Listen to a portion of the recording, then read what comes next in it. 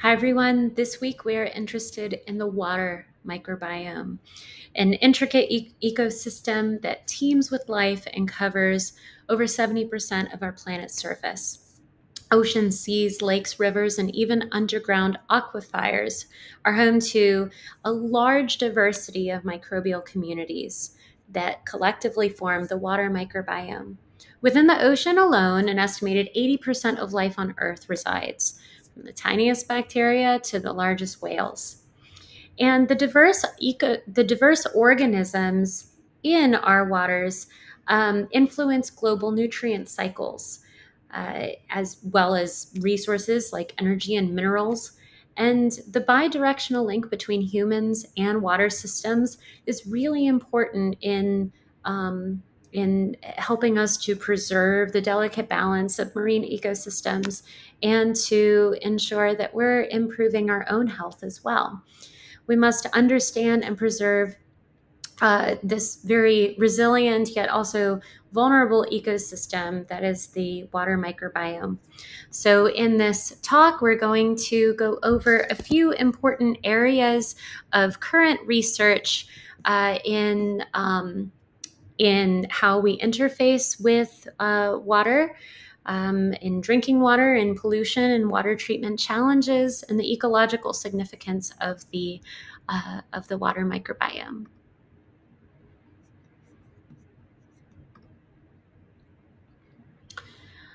Microbial diversity in aquatic ecosystems not only sustains aquatic life, but also influences global biogeochemical cycles.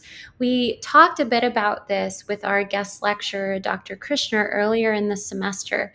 The water microbiome plays a very crucial role in balance in our ecosystem. Microbes reflect the impacts of human activities, climate variability, and pollution. They drive biogeochemical processes across our planet. And there are a lot of grand challenges surrounding the water microbiome. In the ocean, microbial communities are dominant drivers and form the basis of a food web fueled by fixation of carbon dioxide by oxygenic photosynthesis.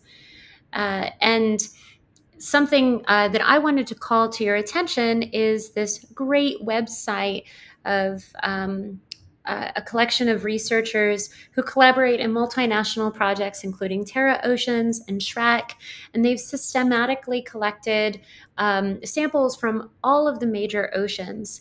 And they're very interested in what drives microbial diversity across our planet.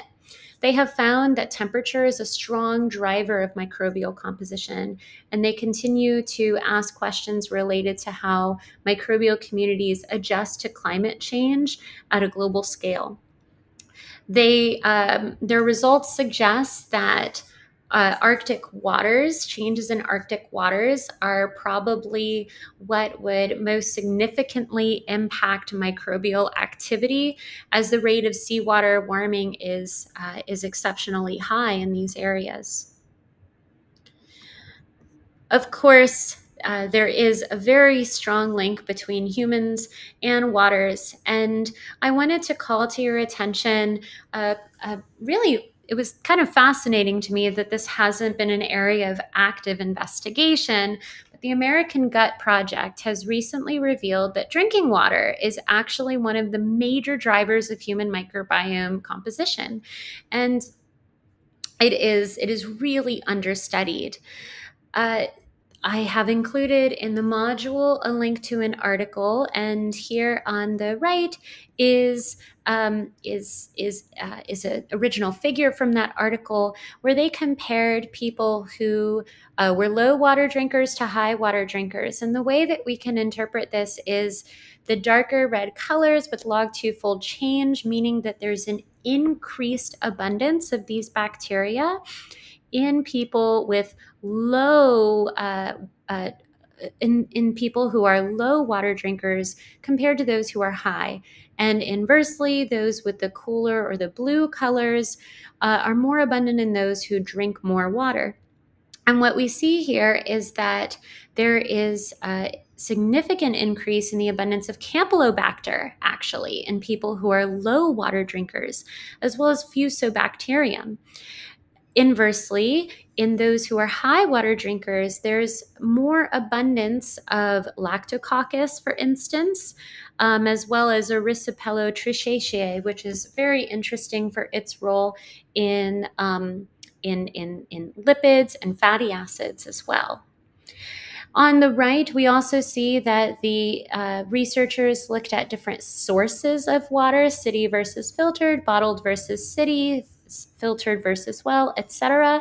And the way that you would interpret this, again, is the first group that's listed is the comparative, so they're in the numerator, and the second group that's listed would be in the denominator. So if there's a positive log 2 fold change, the bacterium would be more abundant in the group that is listed first. So those who drink bottled water compared to filter have higher levels of Fusobacterium and Campylobacter, as well as Fusobacterium in those who drink bottled water compared to those who drink from well sources.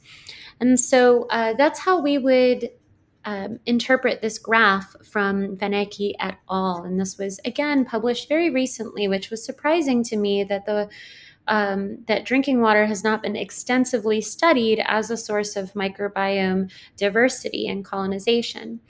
So these findings in over 3,000 people from the United States and the UK showed how drinking from different water sources can lead to differences in the gut microbiome. Also, if a person drank well water, there was higher diversity, which is important to note. And the water source was among the key factors that explained variation.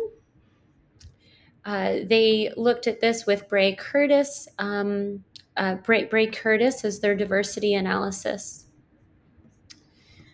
Also, from the American Gut Project, they adjusted their analysis for age, sex, BMI, level of education, all sorts of things, also including diet type and how many plants were consumed per week, sugar and alcohol consumption.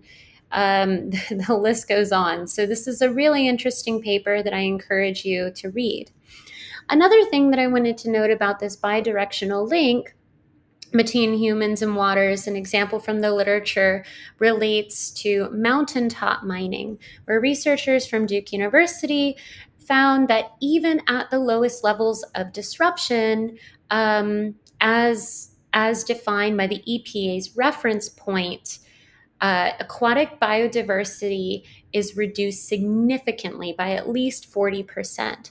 And Emily Bernhardt and Dr. Bernhardt from Duke had said that by the time you get to the EPA's reference point, you've already lost most of the species you are going to lose.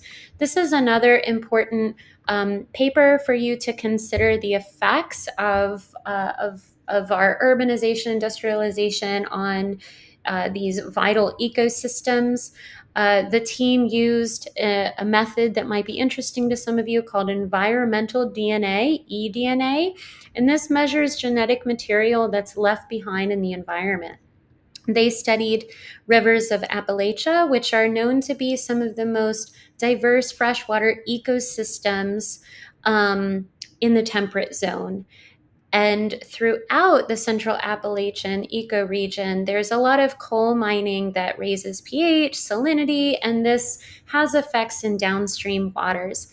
These were the effects that this particular investigation covered, sampling from 93 different streams in West Virginia, spanning coal mining intensity and demonstrating some very strong effects of how land use, even when it reaches the appropriate classifications by the Environmental Protection Agency, they're still very consequential and have a significant impact on aquatic biodiversity. On the left is a photograph that I took recently on an outing with my daughter to a touch tank at a local aquarium on the coast of North Carolina. Just a reminder that something as simple as our use of plastic bags, those who are cigarette smokers and might be prone to just toss cigarette butts after they're done using them. We learned that cigarette butts actually contain plastic, and nearly 5 trillion butts are tossed each year. 65% of these are littered, which relates to 2.3 million per minute. This is what's listed on the right on the cardboard. And about 1 in every 10 of these reach the water. So as we learned in our bioremediation and pollution module, thinking about the consequences of our waste on ecosystems around the planet, our overuse of plastic, microplastics, is very problematic. You aware of some very interesting research that has come out about ocean microbial communities. This is work out of the same lab that I had referenced earlier, where they've taken over 1,000 different publicly available metagenomes across 215 sites across the globe. And they've grouped these into different species, representing over 8,300 different species, half of which were not characterized before.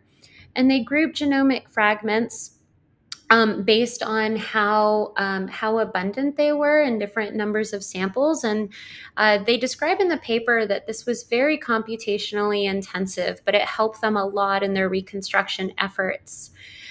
In the paper, they describe several new pathways, enzymes, and natural products that they were able to recover from metagenomes. They've also made all of these resources available to the scientific community at the website that I've indicated here, further facilitating research and providing a lot of very interesting fodder for biosynthetic potential from our global ocean microbiome. This may be of interest to many of you in our class. And finally, there are some really nice articles in the conversation. I've listed 2 here that I'd like for you to consider as required reading. Microscopic life in our oceans produce up to 50% of the world's oxygen. So obviously, it's really important that we do what we can to preserve the natural world. The first article that's listed on the left is quite interesting. This is from a group that this was an Australian research vessel that was sailed for 63 days, starting from Antarctica and going to the South Pacific, and they collected close to 400 different water samples. Their goal was to look into how microorganisms can, how these microorganisms might provide more information into functional diversity. So again, this concept of metagenomics. And these microorganisms play very crucial roles in biogeochemical processes such as sulfur, iron, phosphorus, carbon, and nitrogen, just for a few. Global research initiatives include GoShip and GeoTraces, and they've done a lot of expeditions for decades measuring things like nutrients and trace metals and salinity and temperature. However, the push for these biological variables such as bacterial genes has only been quite recent. And so that's why this research and that's why this particular group is so important.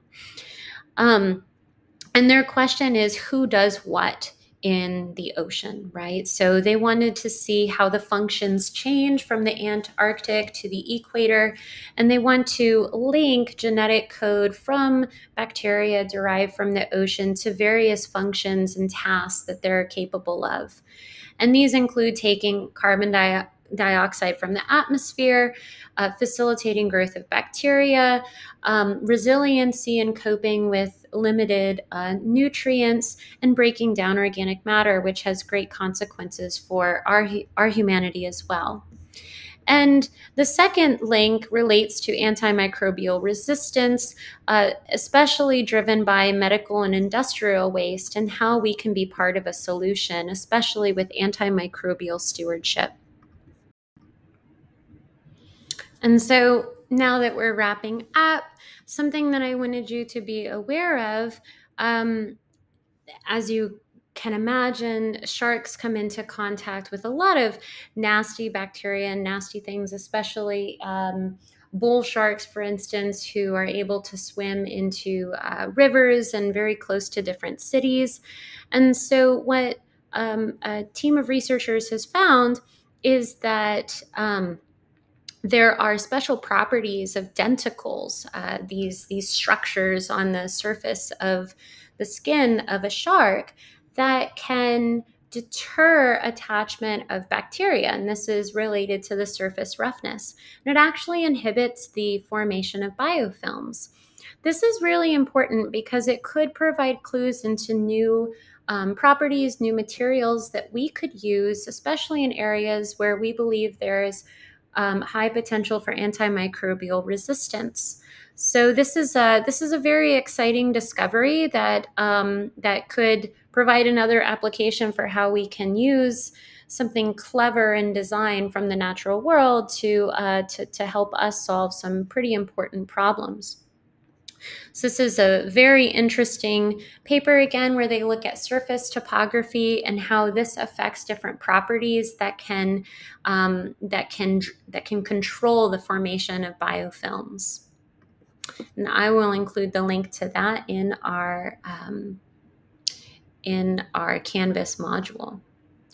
So in conclusion, there's a lot here that we haven't covered. These are just microbiome curiosities in the water microbiome space that I wanted to present to you for you to think about as you continue reading about these areas.